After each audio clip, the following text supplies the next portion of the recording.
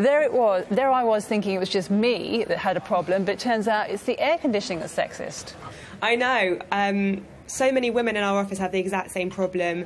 You know, we just sit there absolutely freezing at our desks trying to type. You can probably tell I've got a cold right now, which I blame all on the AC. And so it's just so actually quite nice to see this research.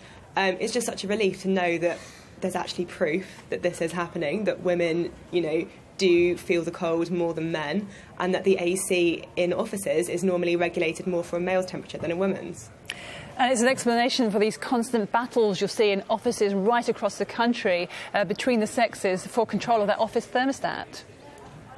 Yeah, exactly. And I think, you know, one of the biggest problems is that often in offices it is men who control temperatures. You know, that's just something I've found anecdotally.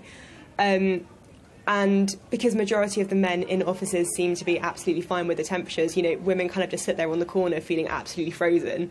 And, you know, often, like, actually nothing's being done to help them. And, you know, it might sound like a bit of a silly, light-hearted issue, but actually it's really uncomfortable being freezing at your desk every day. Take it from me. No, I know I experience the same, because what I've often found is you go in on a really hot summer's day, you're wearing summer clothes, you go into an office and it's absolutely freezing. I think even for some men it must be too cold. I don't understand why air conditioning is often so cold. So what you have to do is then take a jumper in with you and put that jumper on in order to be able to function. Yeah.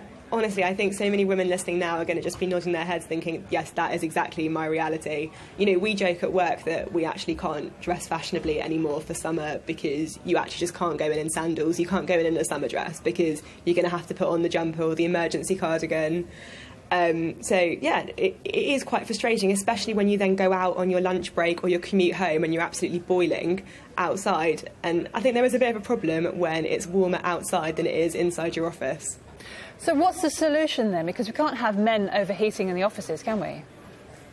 No, I think we just need a bit more flexibility. You know, I think it is just essentially common sense. So if, you know, an office is noticing that a number of women are complaining about the cold, they need to be more flexible. You know, they need to actually kind of lower it and not just say, but, oh, the men are fine. You know, now there is actually proof that this is actually an issue. I think they need to kind of take women's considerations into account, and you know what, maybe there can be more flexibility with men not having to wear suits in some offices and they can come in t-shirts or whatever they need to be the right temperature.